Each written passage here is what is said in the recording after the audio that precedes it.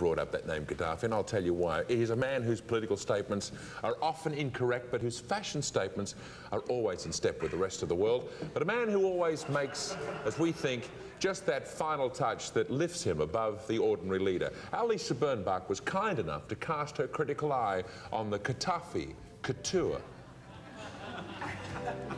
For those really special occasions, Qaddafi chooses crowd-pleasing white rayon sparked with gold. The military theme is toned down with a traditional notched collar, understated crimson epaulets, and underneath, a Tommy Hilfiger Dacron shirt.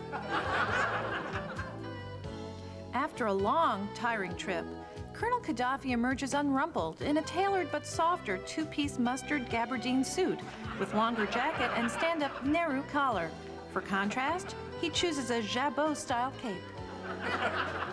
For slower travel, here's a stonewashed denim ensemble created for style, comfort, and the unexpected. The shirt is layered with a mix-and-match vest featuring the hot new tunnel neck zipped up the side, and the headgear is a must in the desert. For playful comfort and ease, Colonel Qaddafi wears a Cookie Monster blue jumpsuit, returns to the serious with a tradition-true military hat and saucy swagger stick. Remember the take anywhere, throw anywhere little sweater of the 50s? They called it a shrug. Well, here's the Qaddafi-style shrug of the 90s, all soft and cuddly with a tracing of gold. And here's a stunning spruce green mantle bordered in hand-stitched trapunto. But for pure drop-dead glamour, Colonel Qaddafi returns to a bright white suit trimmed in gold, emperor style. All in all, the best-dressed dictator on the planet today.